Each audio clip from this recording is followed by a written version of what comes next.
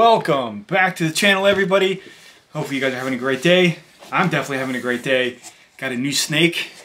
Picked up a new snake today, as you can see from the box. We got another snake from Rice Reptiles. This is my fourth snake from them, and every snake that I've gotten from them has been perfect. No issues, no bugs, nothing. Just a really high quality, beautiful snake, bright colors. They work with Canova and Justin, and just from that, you know, it's got to be legit. If Canova is going to put their approval off on to a different company as a person that they work with, you know, we already know it's going to be good, some good stuff. So this snake is crazy. So never seen really anything like it.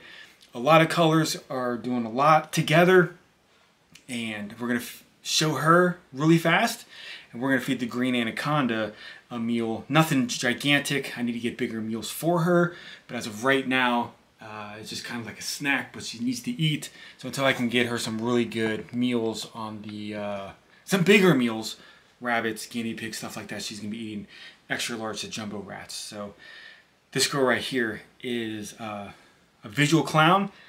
I've been trying, since I bought a lot of snakes this year, I've been trying to buy high quality snakes that are going to be high value in the future, ones that I like to look at. Hopefully you guys look at them too.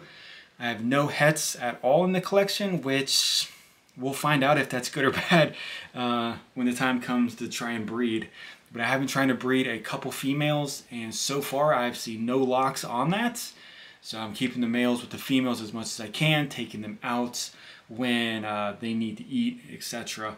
But so far I've not seen any locks, but I work and I'm gone 12-ish hours a day. So I'm hoping they're just locking when I'm at work, which I don't know how that's working out, but so far I have no visuals on that. So it kind of sucks. I see some people tossing snakes in there, and literally like 10 minutes afterward, bam, they're locking up. And there's some people are having locks for, you know, 24 hours, which is crazy. I've got nothing. But anyways, back to this snake. Really want to show you guys the intensity on this animal. So it's a visual clown. It has black pastel, Enchi, and yellow belly. So black pastel in clown is a very dark colored snake, and I think Enchi's really bringing out the brightness. You can tell it's a bright snake, but it still kind of has some dullness to it. So I think the black pastel, the Enchi, possibly some of the yellow belly is going on and kind of combating some of these colors. So look at the belly on this snake. Just really gorgeous. Really cool colorations on the belly. Awesome track markings. And just a really unique snake. In my eyes, it's unique. Hopefully you guys like this snake. So another visual clown, a female, another female, and I would love in the future to put either the spot nose vanilla clown or the chocolate leopard clown. So make this even darker with chocolate, add some leopard into it. Who knows how the future will end up after that. But again, just a gorgeous snake. I really can't wait to see her age and see how these colors are gonna, you know, the combos together are really gonna play off together with the darkness of the black pastel and the Enchi, and maybe some of that yellow belly would pass on through for maybe some offspring. But again, 2 years minimum, and thinking 2 to 3 years on a breeding project with her. I got a ton of females, and I got quite a few males on the clown side. I keep saying I need 2 males, 2 pied males, and here I am buying another female clown, which is crazy. So I just could not pass up this deal. And at the time, Rice Reptiles was doing the 30% off. So if the company's, you know, doing the 30% off, 30% off, you gotta snag one, especially when it's at this caliber of jeans, and with the price tag that it was, with the percentage off, boom, I had to capitalize on it. So like I said, it's the 4th one that I've gotten from them. I've gotten 2 chocolates with a bunch of stuff in them, and I got a female Batman that could have red stripe in that as well. But it's just some really good quality stuff. And so we've seen her. She's gorgeous. If you want to see a lot more pictures of her, check out the Instagram. It's Ben Cin-city Snakes, and we're probably going to see her quite often as well on the channel with all of the other ball pythons that I have just gotten.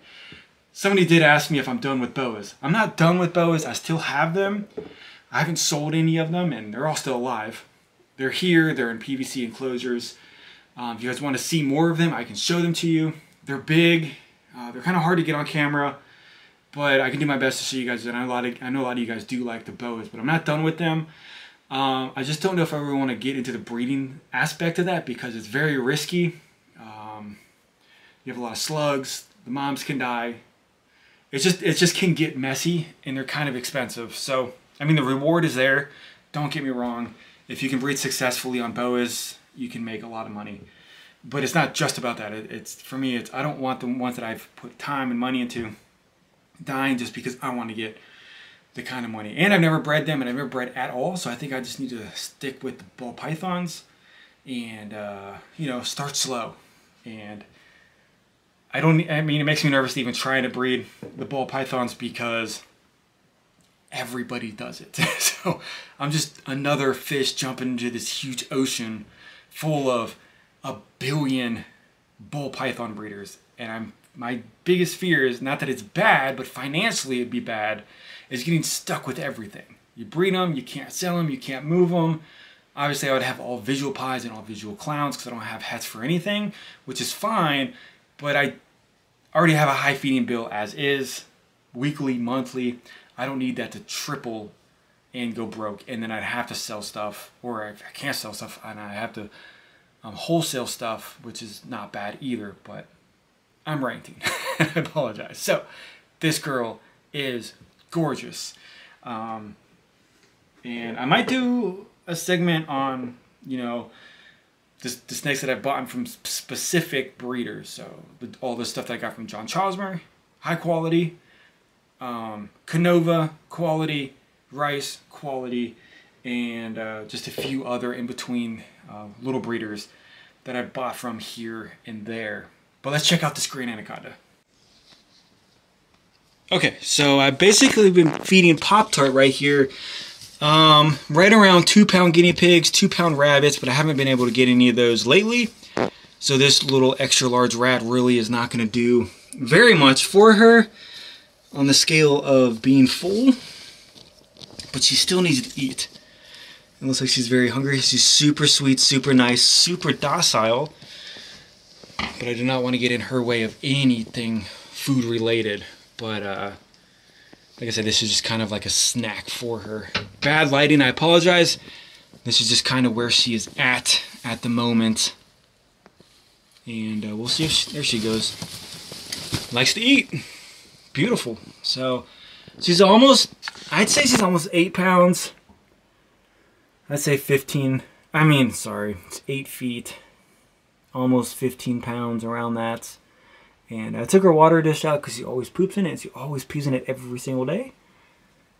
But she is a beautiful snake. And so it's my third anaconda, for those that don't know. I have 2 females and a male. This is my biggest female. I take her out all the time. Lots of pictures with her. I try to show her as much as I can on the channel. If you guys are interested in seeing anacondas. But she's just a great ambassador for being a big snake. And she's super friendly. But like I said, I would not want to get in the way of her and her food at all. She's super strong, pure muscle, and even at her size she could definitely do some damage. Not kill you, but she could hurt you for sure. So we'll just let her eat in peace. Hopefully you guys liked seeing her on that strike, and hopefully you guys like that new addition on the ball python. So if there's anything else that you guys really want to see, let me know. She does need a cage clean, full cage clean. I do use regular wood chippings in here from Lowe's. Cypress mulch, like $5 a bag instead of putting $80 worth of Repti chip in here.